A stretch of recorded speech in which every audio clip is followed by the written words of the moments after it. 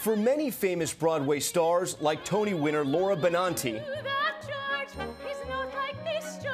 high school productions were an unforgettable experience. So when the coronavirus shut down high schools and their musicals, she understood the disappointment, posting this casting call on Twitter. If you would like to sing a song that you are not going to get to sing now and tag me, I want to see you.